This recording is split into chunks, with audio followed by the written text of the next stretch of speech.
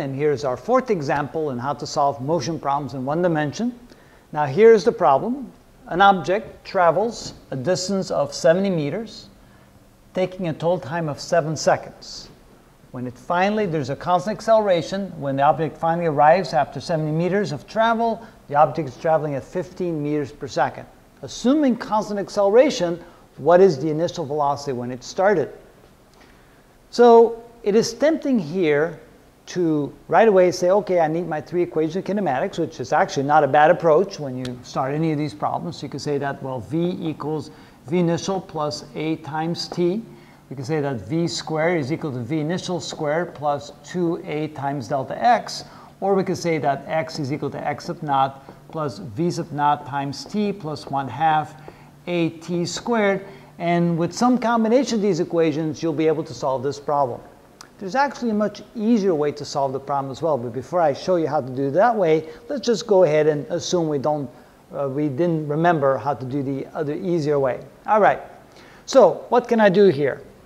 I am told it's a constant acceleration, but I don't know what the acceleration is. So what I could do is I could take the first equation right here and solve this equation for acceleration and then plug that number in here, or that equation in there, to eliminate acceleration, and then I will only have an equation that has v sub naught as the unknown. So that's the approach.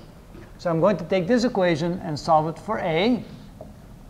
So I can say that v minus v sub naught equals a times t, or a is equal to v minus v sub naught divided by t, and take that and substitute that into the third equation right here to eliminate a. And then notice, then I have an equation with all unknowns except for v sub naught. So let's do that. So let's take the second equation now.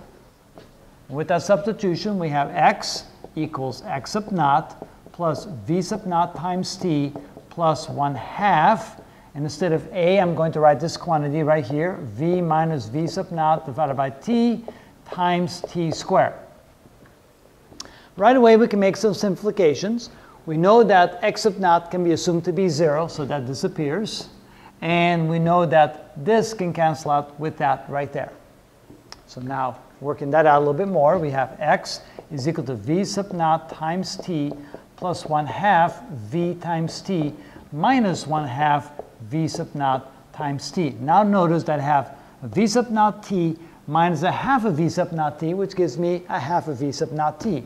So x equals 1/2 v sub naught t plus 1/2 vt.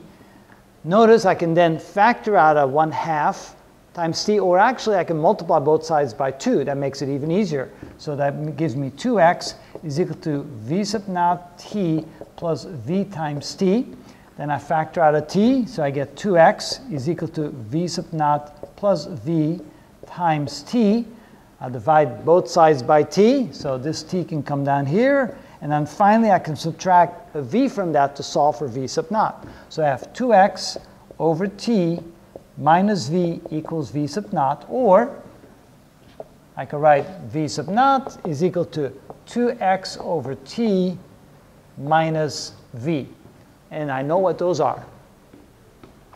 X is 70 meters, so this is equal to 2 times 70 meters, divided by the time of 7 seconds, minus v, and v was 15 meters per second, because that's v final, minus 15 meters per second. Notice that this is 10 times 2, or 20 meters per second, minus 15 meters per second. So I can then conclude that the initial velocity must have been 5 meters per second. And that's a perfectly valid and solid way to solve this problem. But there's another way in which you can look at it. Since there is constant acceleration, I can say that the average velocity, v average, is equal to v initial plus v final divided by 2. Now you say, well, I don't know the average velocity. Well, actually you do, because you can also say that v average is equal to the total distance traveled divided by the total time taken. So that would be x2 minus x1 over t2 minus t1, or that would be the total distance of 70 meters divided by the total time of 10 seconds oh, not 10 seconds, but 7 seconds. 7 seconds, which means that the average velocity is equal to 10 meters per second. So now, take a look at this equation. I know my average velocity. I know my final velocity. I can very easily take this equation and solve this equation for the initial velocity. Just multiply both sides by 2, subtract v final from one side, and I get v initial, so this equation, then collapse into v initial, is equal to 2 times the average velocity minus v final. And so that would be 2 times 10 minus 15, or 5 meters per second. So notice that there was actually, by using the definition of average velocity and knowing how to calculate the average velocity, we can very easily solve for the problem. Or if you don't remember that, go back to your traditional 3 equations of kinematics, and you can usually solve the problem that way as well. So there's a very good example for you in which you can follow different methodologies to solve a problem like that.